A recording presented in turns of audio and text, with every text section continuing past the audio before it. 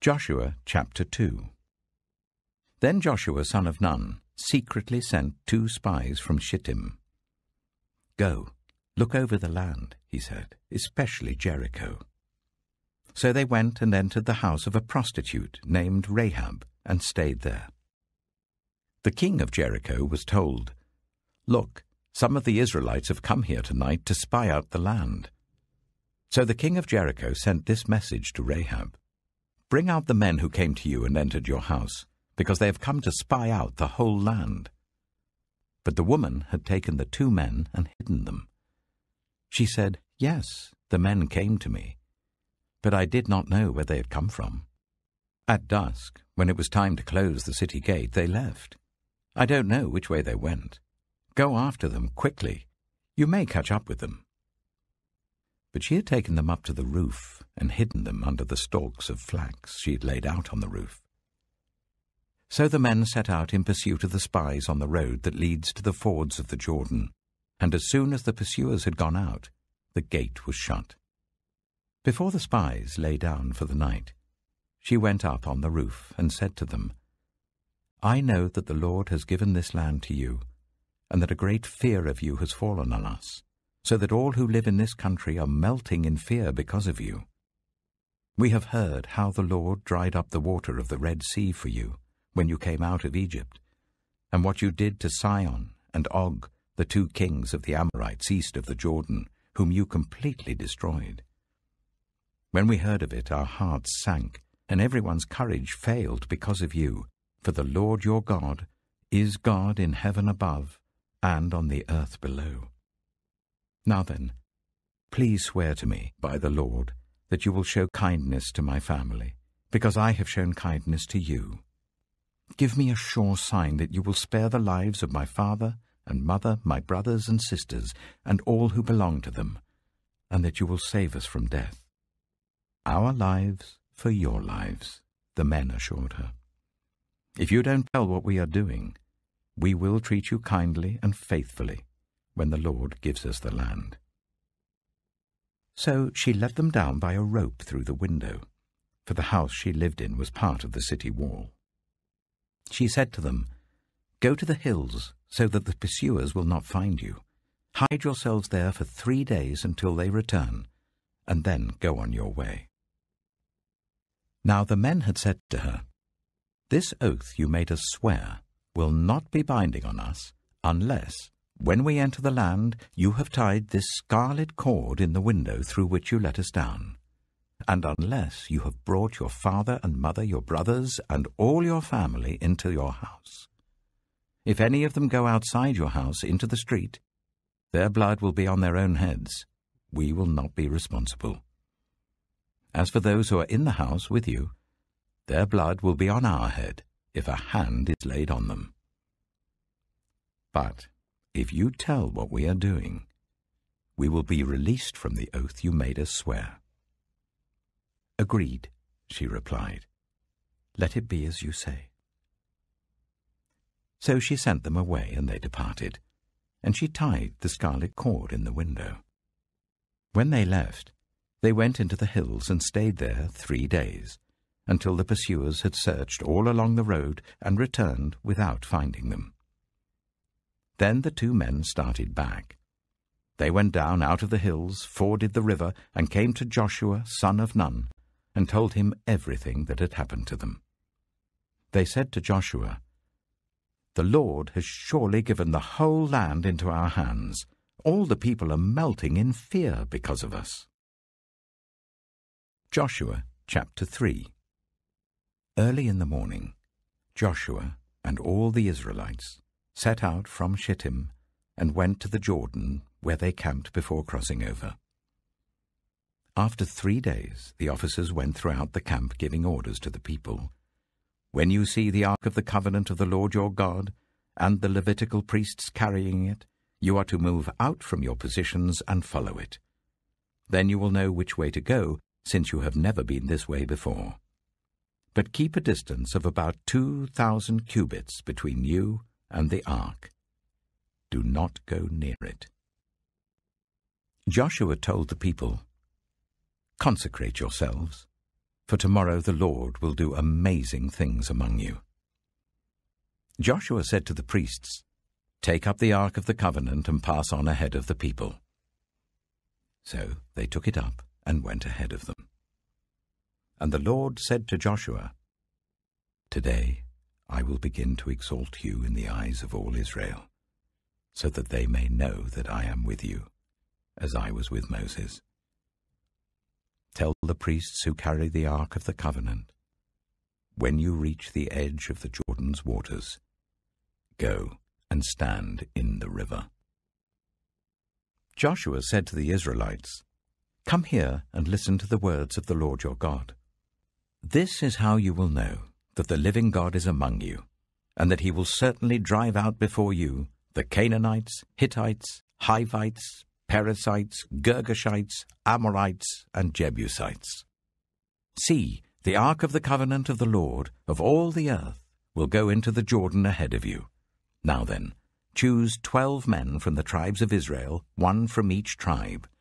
And as soon as the priests who carry the Ark of the Lord of all the earth, set foot in the Jordan, its waters flowing downstream will be cut off and stand up in a heap." So when the people broke camp to cross the Jordan, the priests carrying the Ark of the Covenant went ahead of them. Now the Jordan is in flood all during harvest. Yet as soon as the priests who carried the ark reached the Jordan, and their feet touched the water's edge, the water from upstream stopped flowing. It piled up in a heap a great distance away at a town called Adam, in the vicinity of Zarethan, while the water flowing down to the sea of the Arabah, that is the Dead Sea, was completely cut off. So the people crossed over opposite Jericho. The priests who carried the Ark of the Covenant of the Lord stopped in the middle of the Jordan and stood on dry ground, while all Israel passed by until the whole nation had completed the crossing on dry ground. Luke chapter 9. When Jesus had called the 12 together, he gave them power and authority to drive out all demons and to cure diseases. And he sent them out to proclaim the kingdom of God and to heal those who were ill. He told them, "Take nothing for the journey, no staff, no bag, no bread, no money, no extra shirt. Whatever house you enter, stay there until you leave that town. If people do not welcome you, leave their town and shake the dust off your feet as a testimony against them." So they set out and went from village to village, proclaiming the good news and healing people everywhere. Now Herod the Tetrarch heard about all that was going on, and he was perplexed, because some were saying that John had been raised from the dead, others that Elijah had appeared, and still others that one of the prophets of long ago had come back to life. But Herod said, "I beheaded John. Who then is this I hear such things about?" And he tried to see him. When the apostles returned, they reported to Jesus what they had done. Then he took them with him, and they withdrew by themselves to a town called Bethsaida. But the crowds learned about it and followed him. He welcomed them and spoke to them about the kingdom of God, and healed those who needed healing.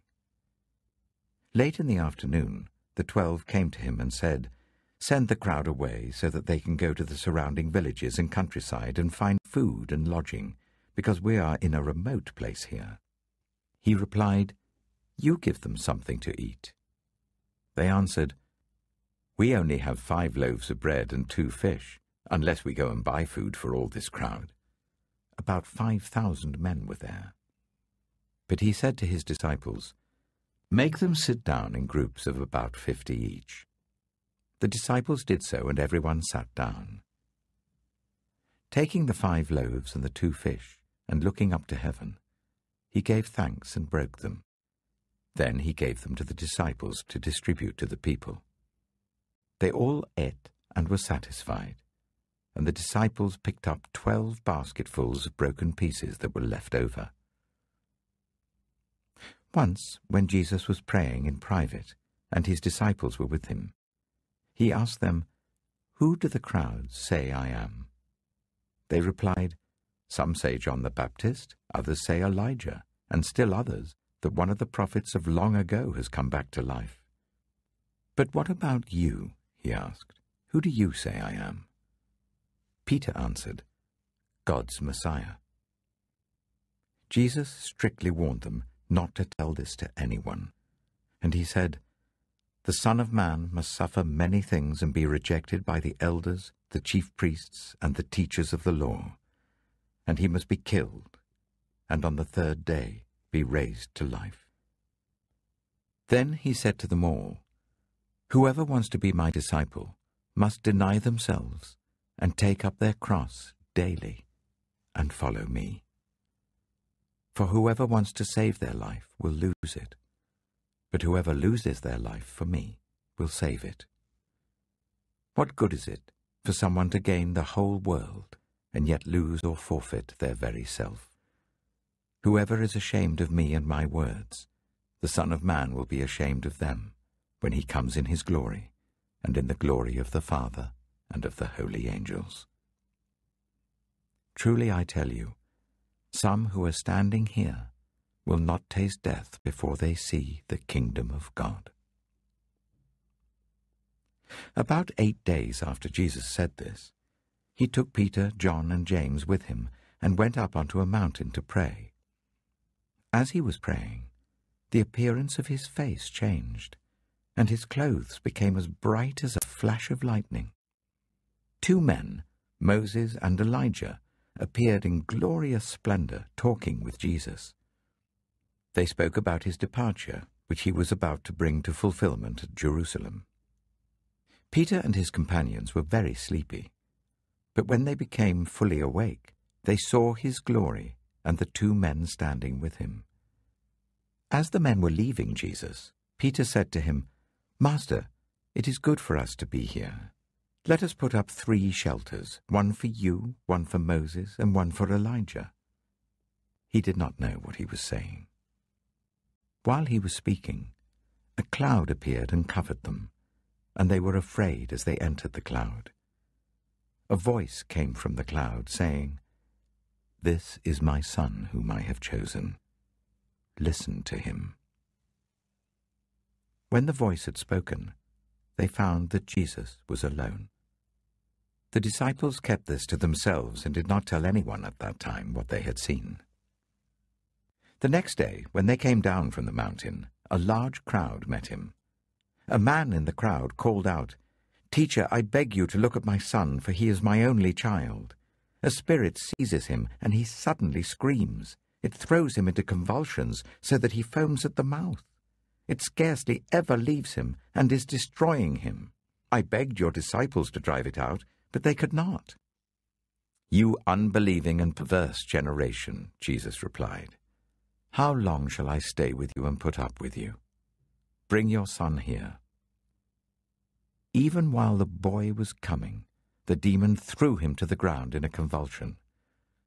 But Jesus rebuked the impure spirit, healed the boy, and gave him back to his father. And they were all amazed at the greatness of God. While everyone was marveling at all that Jesus did, he said to his disciples, Listen carefully to what I'm about to tell you. The Son of Man is going to be delivered into the hands of men.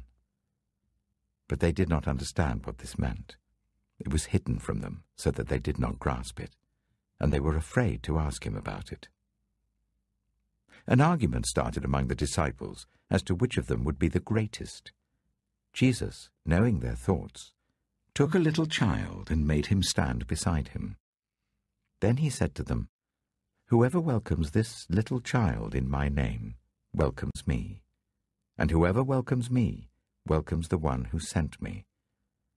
For it is the one who is least among you all who is the greatest.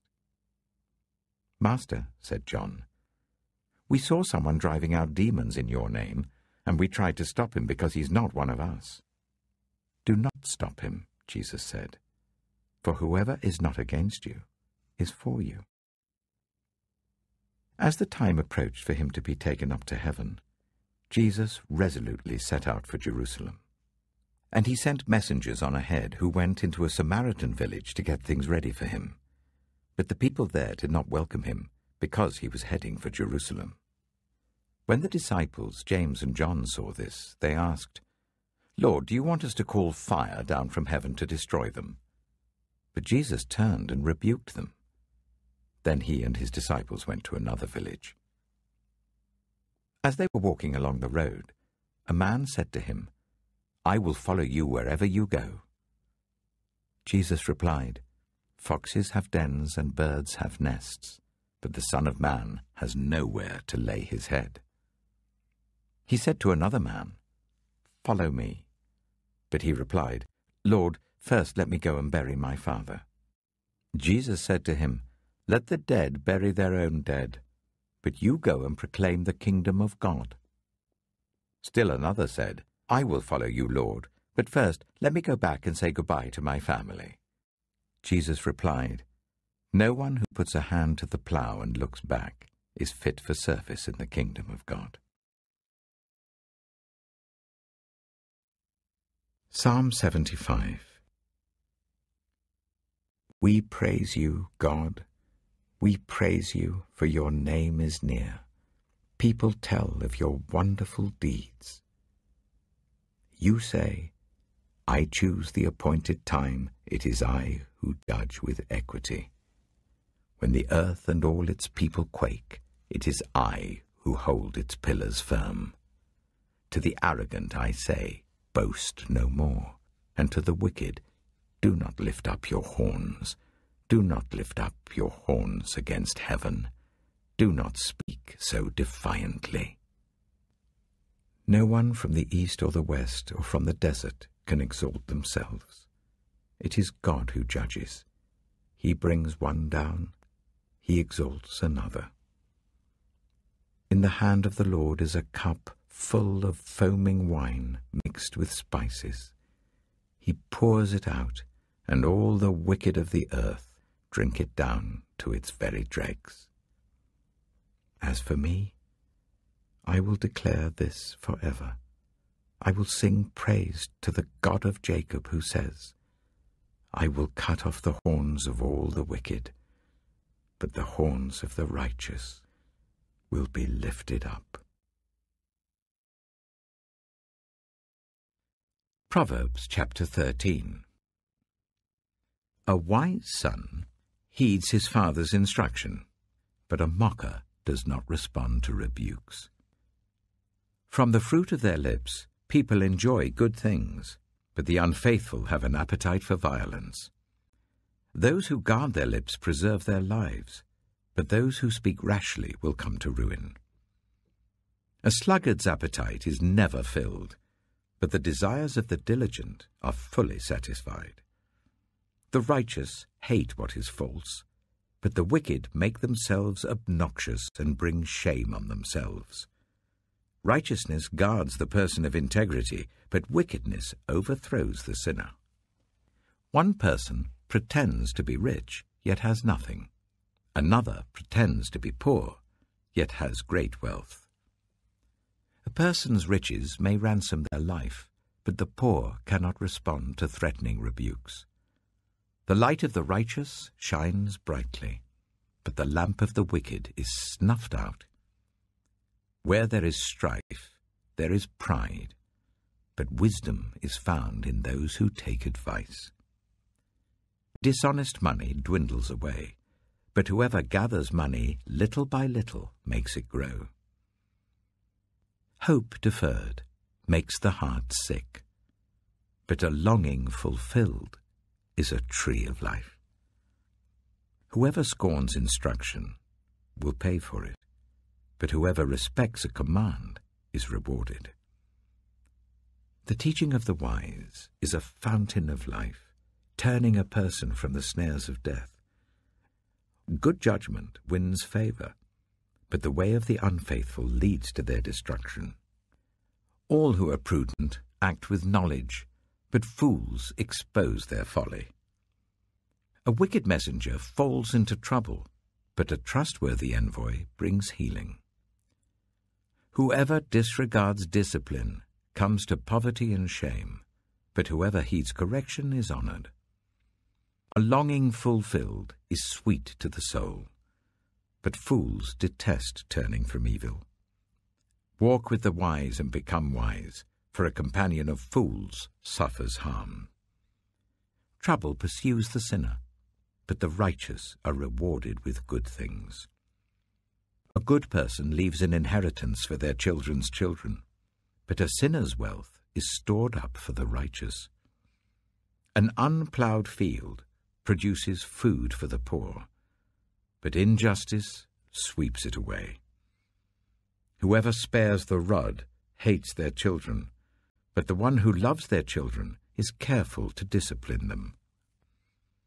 The righteous eat to their heart's content, but the stomach of the wicked goes hungry.